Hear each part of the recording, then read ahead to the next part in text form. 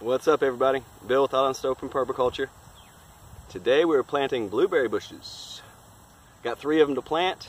2 of them are already planted, but I wanted to do this last one and show you guys how I do it, how easy it is to plant a blueberry bush. Some people may think it's hard because it's a fruit-producing bush. It's not true. It's just like planting pretty much any other bush. There's a lot of people that decorate their front yards or backyards with ornamental bushes that could easily replace the ornamental bushes with food-producing bushes and start to grow their own food, or a little bit of their own food anyways. So let's get to it. We've got 2 different types that we're planting. One's a Blue Jay and one is a Northland. This one right here we're planting is the Blue Jay. Now, when planting blueberry bushes, it's good to have a couple different varieties. They'll cross-pollinate, they'll give you a bigger yield, they'll give you a bigger berry too. So when you're looking to buy some blueberry bushes or looking to plant some, make sure you buy at least 2 different types of varieties so you get that cross-pollination and you get that good harvest out of it. So first things, you're going to dig the hole. This soil back here is easy. We got a sandy soil back here, so this is going to be simple. Plus we got a little rain the past few days, so the ground's already moist and wet. So I won't have to water this, which is another saving step, a self-saving step. Do it right after it waters. Also, the best time to plant would be in the fall.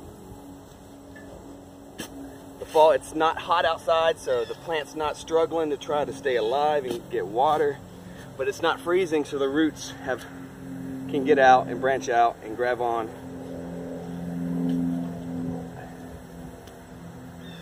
Oh, we got some lemon balm I just pulled up. I'm gonna have to replant that somewhere else. So when digging this hole, ideally you want to get the hole twice as big as your pot.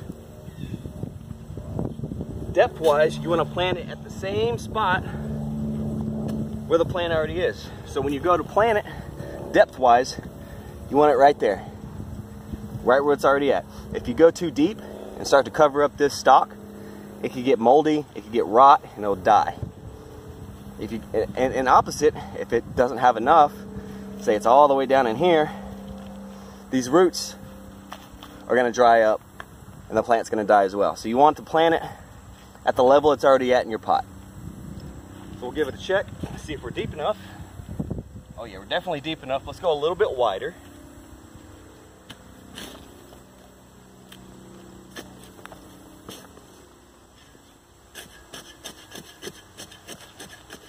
Now you really can't make the hole too big.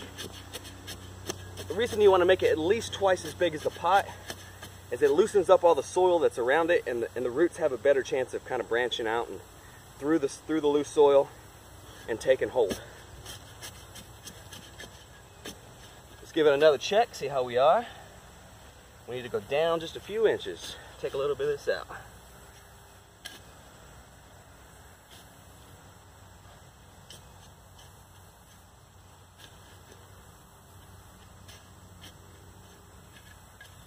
All right, we got our hole dug. Now it's time to take the plant out.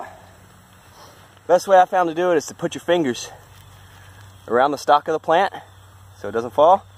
Tip it over, give it a few pats, pull it up.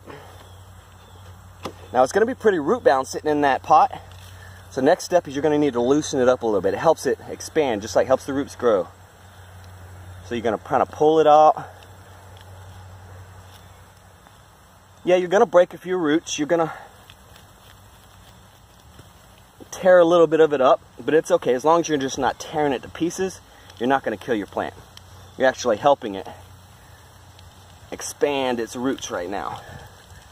So once you got it all brushed up a little bit, roots hanging, now it's time to go in the hole. In the hole, make sure you got it at a good level. If you need some more, need to take some out, do so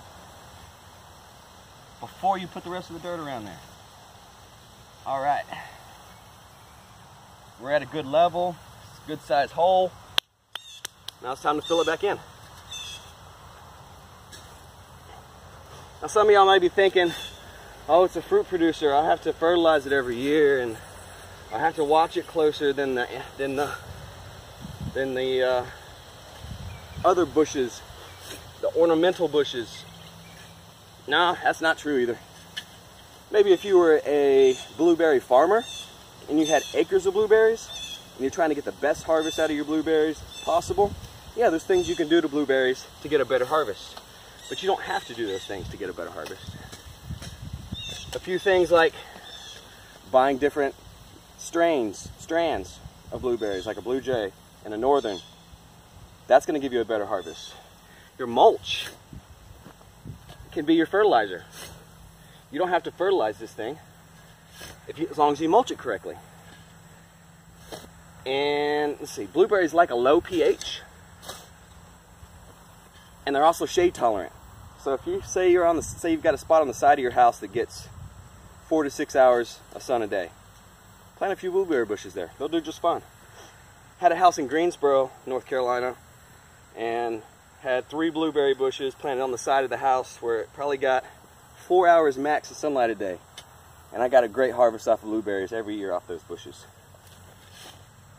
Well, if I could beat the chipmunks and the squirrels to it.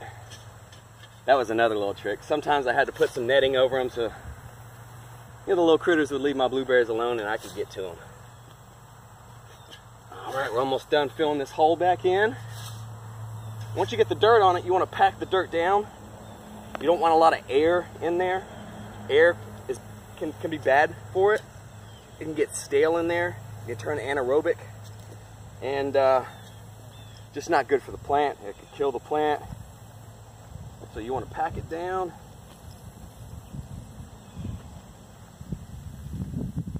Boom. It's planted. Next step is to mulch. Now this is the only fertilizer you really need to do, is mulch it. What I have for mulch is cut grass clippings.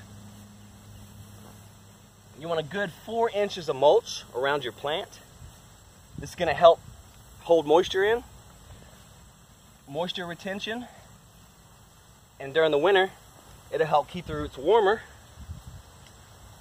and not freeze as bad there, so the plant has a better chance of making it through the winter.